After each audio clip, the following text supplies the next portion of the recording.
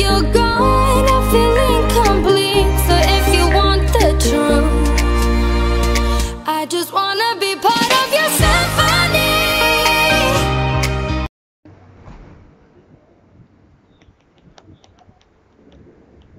Should we start? Yes. Welcome to Success Talk with Norma. Today I'm with Pakamani Moyo. Pakamani, you can introduce yourself and what you do to the viewers.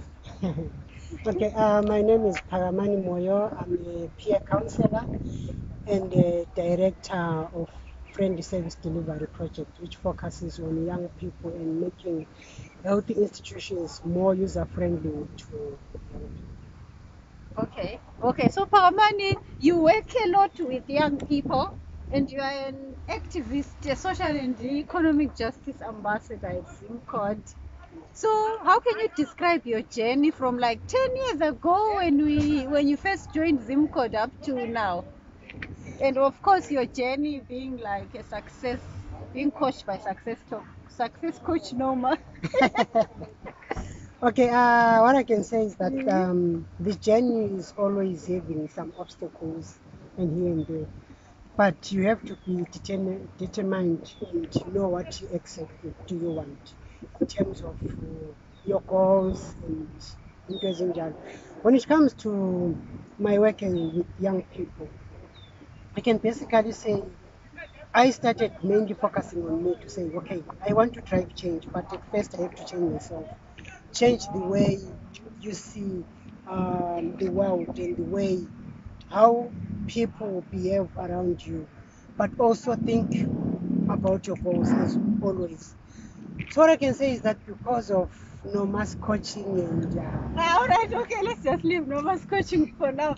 Okay, so you are also an activist, you do a lot of activism, but you are also into business as well. What kind of businesses have you been into? Just tell me about the successful ones. the successful ones. Yeah, okay, not even the successful. Okay, just tell me about your businesses. Okay, my business is number one, it's cutting and designing, though I'm not focusing on that currently. And also looking at investing in estate, maybe for example, getting a building, renting a building, then having tenants and having them paying rent and investing in that. Okay, so I understand you've got investments in real estate in South Africa. Okay, so how did you get into that as being someone who lives in Zimbabwe? How did you manage to invest in South Africa? Nothing much, just having someone who's already there in South Africa, someone that you trust. And I use that person to occupy that space. Okay. So it's all about knowing someone who's in a different space and someone who's willing to also partner with you. Okay, so what can you say to other young people who want to succeed in this so-called difficult Zimbabwe? What I can say is young people should also remember that Zimbabwe, yes, it's difficult here and there, but what are your goals?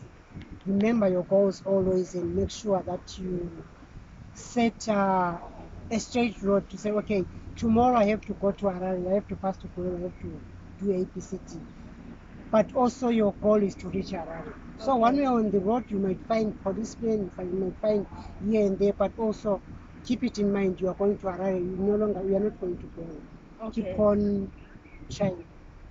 Okay, so you founded your own organization. It's called FSD, right? The organization is called Friendly Service Delivery Project, which is FSD. FSD. So we can follow you on Facebook. You can follow me on Facebook, you can follow me on Twitter, and you can find us at UPH. Okay, your office is at UPH. Yes. Okay, so ladies and gentlemen, that has been Pakamani Moyo, one of our successful searchers at ZimCode and at Success Talk with Norma. It was a pleasure having you, Pakamani. Thank you very much. Bye and God bless. Thank you, Lucy. Hi, Bono.